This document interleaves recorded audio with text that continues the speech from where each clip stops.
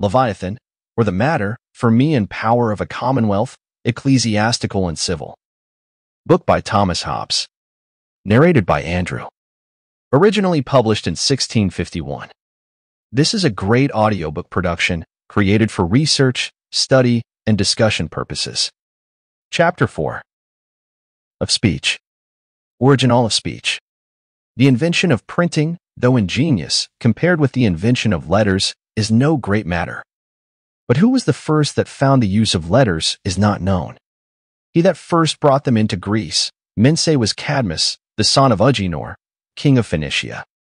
A profitable invention for continuing the memory of time past and the conjunction of mankind, dispersed into so many and distant regions of the earth.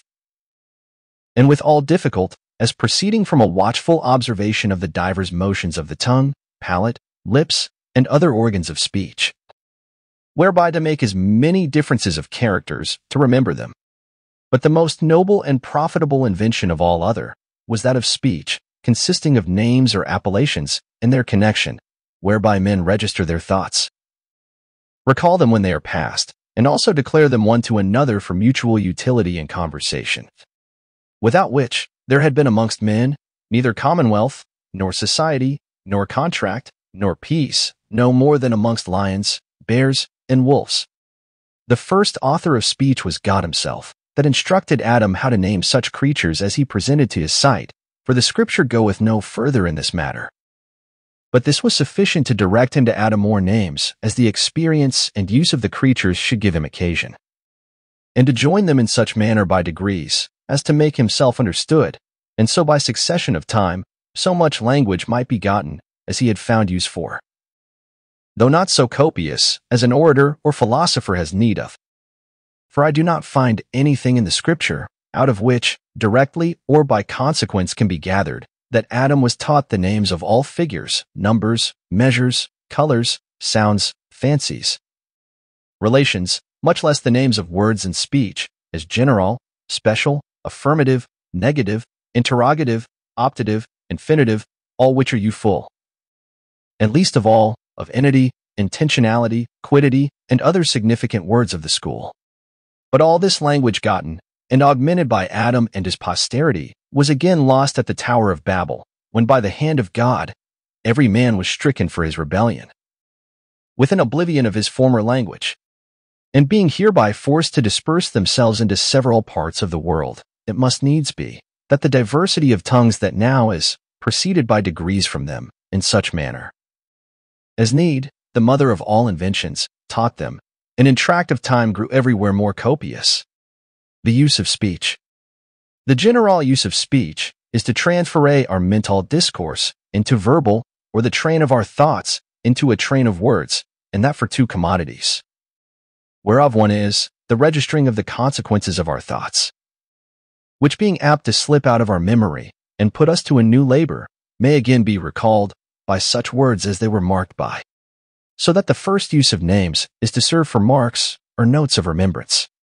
Another is, when many use the same words, to signify, by their connection and order, one to another, what they conceive or think of each matter, and also what they desire, fear, or have any other passion for, and for this use they are called signs. Special uses of speech are these. First, to register what by cogitation we find to be the cause of anything, present or past, and what we find things present or past may produce or effect, which in sum is acquiring of arts. Secondly, to shew to others that knowledge which we have attained, which is to counsel and teach one another. Thirdly, to make known to others our wills and purposes, that we may have the mutual help of one another. Fourthly, to please and delight ourselves and others by playing with our words for pleasure or ornament innocently. Abuses of speech. To these uses there are also four correspondent abuses. First, when men register their thoughts wrong by the inconstancy of the signification of their words, by which they register for their conceptions that which they never conceived, and so deceive themselves. Secondly, when they use words metaphorically, that is, in other sense than that they are ordained for, and thereby deceive others. Thirdly, when by words they declare that to be their will, which is not. Fourthly, when they use them to grieve one another. For seeing nature hath armed living creatures, some with teeth, some with horns, and some with hands, to grieve an enemy, it is but an abuse of speech, to grieve him with the tongue. Unless it be one whom we are obliged to govern, and then it is not to grieve, but to correct and amend. The manner how speech serveth to the remembrance of the consequence of causes and effects, consisteth in the imposing of names and the connection of them. Names proper and common universal. Of names, some are proper and singular to one only thing, as Peter, John, this man, this tree, and some are common to many things, as man, horse, tree.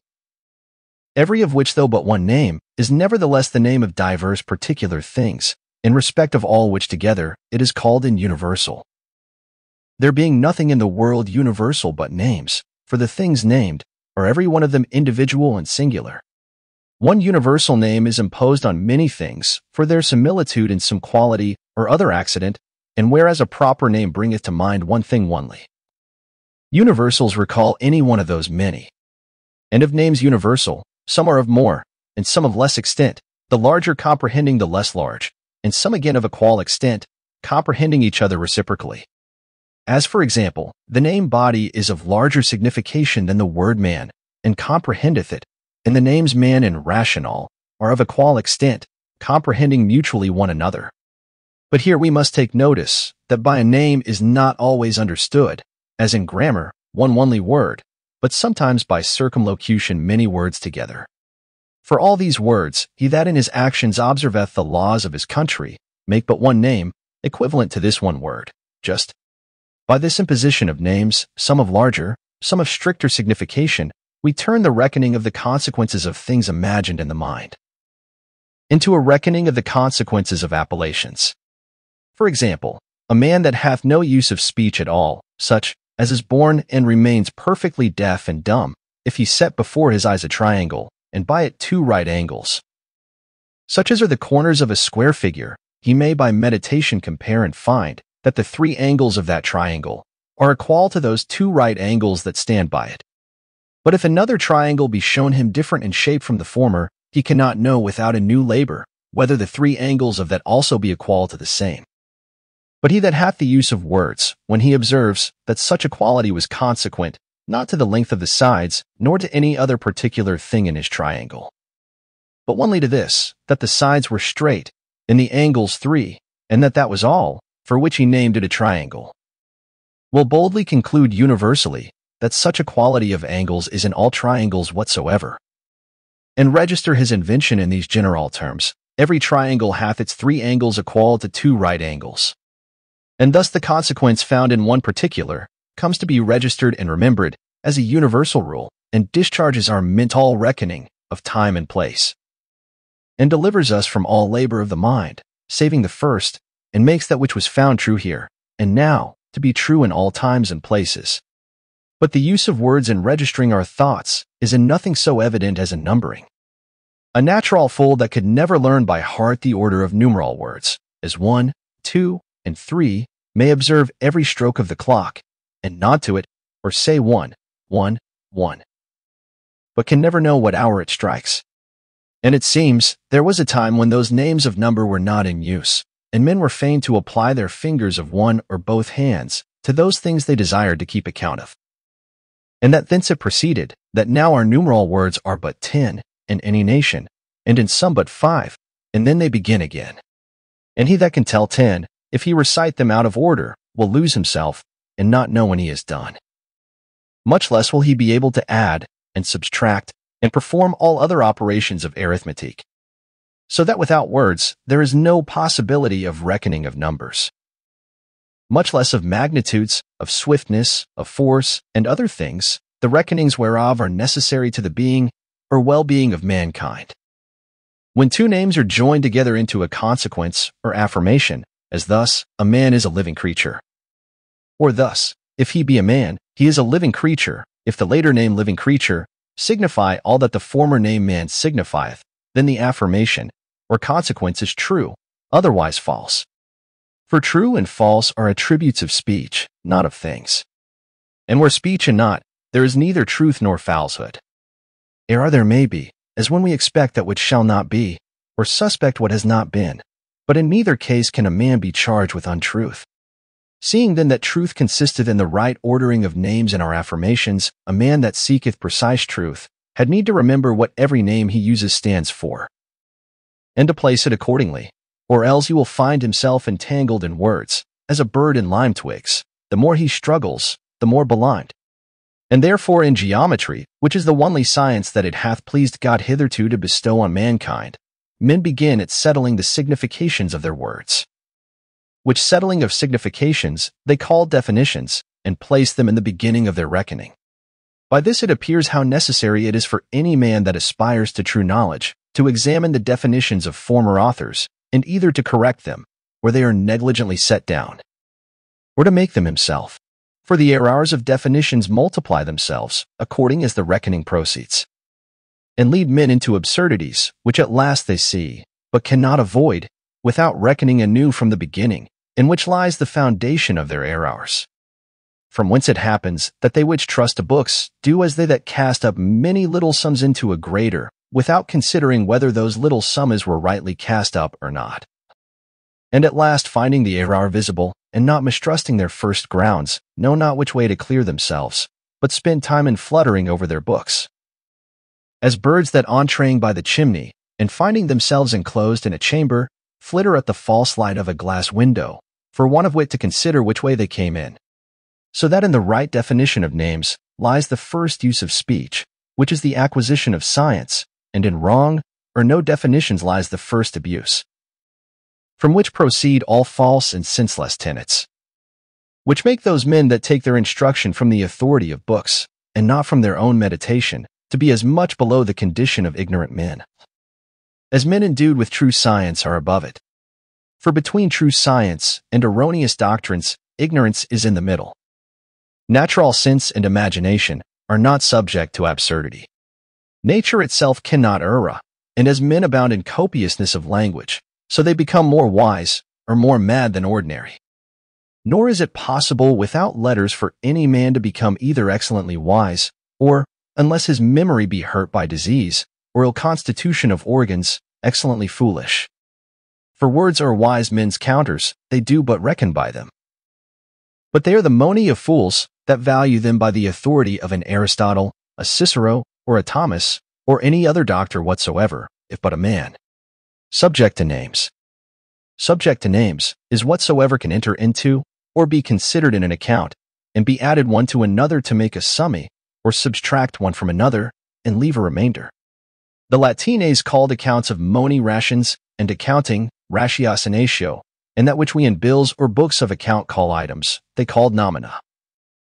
That is, names, and thence it seems to proceed, that they extended the word ratio to the faculty of reckoning in all other things.